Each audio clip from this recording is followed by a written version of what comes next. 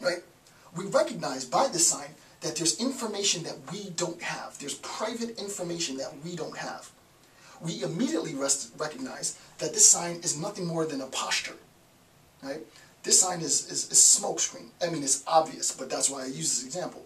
We recognize that this is merely posturing, right? If this was poker, this would be the worst bluff ever. Like, I know you're bluffing. And not only do I know, I know I'm betting, I'm going all in that you're bluffing, right? What he says is, my father was killed by ninjas, need money for karate lessons. So we recognize immediately that this is posturing, right? We recognize that since it's posturing, that information is limited. We recognize that it's not only just that this information is limited, but this particular information is private. Only he knows what he's going to do with it. So, what do?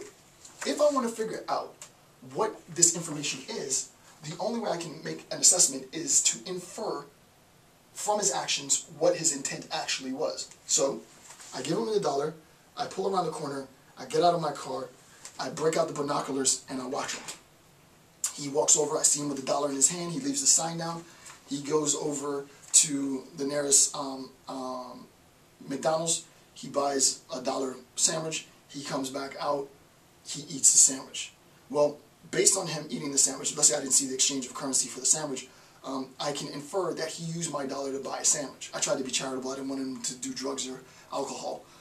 So let's imagine that he used the dollar for that. So I infer, because I see him walk in McDonald's after I give him the money, and I see him come out with a sandwich and eat it, I never see the money exchanged. I infer that it was my dollar that led to that, right? His real intent was not to kill ninjas.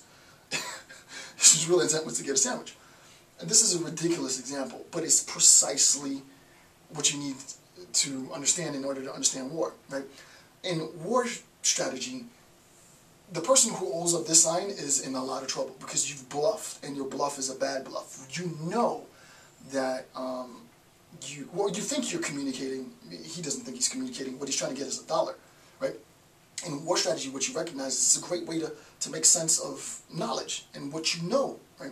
We know as outsiders that this is false information, one. We know, two, as outsiders, that he's used this information in order to get money from us. Three, we don't know what his intent is for that money, but we know it's not this. However, we can infer from what he does after the fact what his intent was. We'll never be able to demonstrate it with proof, with absolute certainty, unless we follow him literally.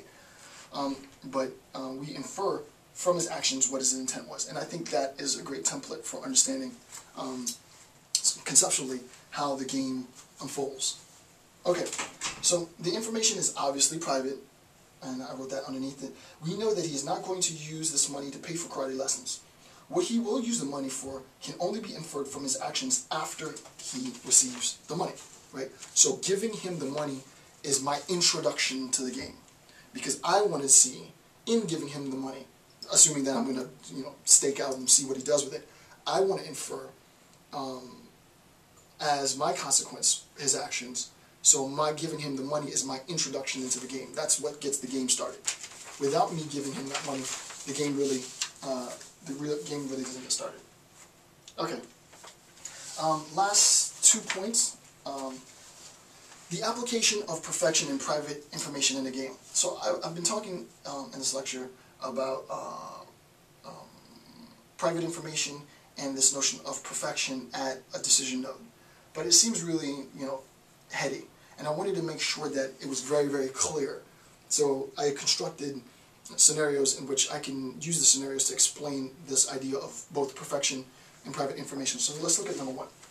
If we know, prior to the start of the game, if we know that the second party, the second party knows that so we're going to be party one, the opposition is going to be party two. So if we know before the start of this game, that the second party knows that we typically, historically, do not bluff, right? There's no bluffing here, right? There's no bluffing. We say we're going to do it, and we do it. And we know that they know this. We know that they know that when we say we're going to do it, we do it. And they also know that we have superior military capabilities, right? then if we say we are going to engage them if XYZ occurs, right? So if this state of affairs happens, if you do this, we're going to engage you. Then when XYZ occurs, our actions will be perfect, right? If we engage them. So this is reinforced commitment, right? I'm reinforcing my commitment to support my initial decision, right? The sort of colloquial way of saying this is our hands were forced, right? I told them prior to the war that if you invade this neighboring nation, your action is going to be taken as a threat against us. If you invade, they know, and I know that they know, that I have a track record of when I say I'm going to invade, or if you invade, I'm going to attack. Let's say this happened 3 or 4 times in my nation's history in the past. Then they should be aware that when they do that action, they're going to suffer the consequences. So they don't care about the fact that I made this claim. They go ahead and they call my bluff. Basically, this is calling my bluff. So they call my bluff because they think I'm really going to do this, right? So they call my bluff, and they invade the neighboring nation. Now, what I have to do in order for my action to be perfect, since I said if you do it, I'm going to attack a conditional, my action is perfect if I actually do it, right? So then if we say we are going to engage them if XYZ occurs, then when that state of affairs occurs, our actions will be perfect if we follow through with what we said we were going to do. So our perfect action follows from the corresponding posturing, right? Our posturing prior, based on the information that we had, the limited information we had. We knew, however, that if they make this action, that action is going to engage us. They make that action, then I need to engage them. Okay, so hopefully that makes sense. The second instance. In instances where temporal factors are observable. So now the next scenario has to do with a sequence, right? In instances where temporal factors are observable, if we, now we're going to be party 2, right? If we, as party 2, we're party 1. If we see party 2 escalating the conflict, so 2E, right? 2E is escalating the conflict, this or this, right? If we see that party 2 is escalating the conflict prior to my move, so they make the first move, despite their full recognition of our superior military capabilities, right? Then we must recognize that there is some private information they feel justifies their escalation of the conflict, right? What does this mean? Okay, imagine that in a conflict, right? We have to look at what we've been given, and this was far more complicated. I'll read it slow. In instances where we're talking about sort of a sequence, this happened, then this happened. If we recognize as party 1 that party 2 is escalating the conflict prior to our making a decision at all, prior to any action on our part, they start escalating the conflict. Despite the fact that they know that we beat them out militarily, we have way more firepower than they have. Despite the fact that we have way more firepower than they have, which you think you would be able to use deterrence theory. Like, they're not going to escalate it because they know we got more firepower than them. So why would they be escalating, right? Because they know we have more firepower. So because they know we have more firepower than they do, yet they still escalate the conflict, that action tells us something, right? And I want to make sure that this is clear because it's not easy to understand. That action tells us one of two things.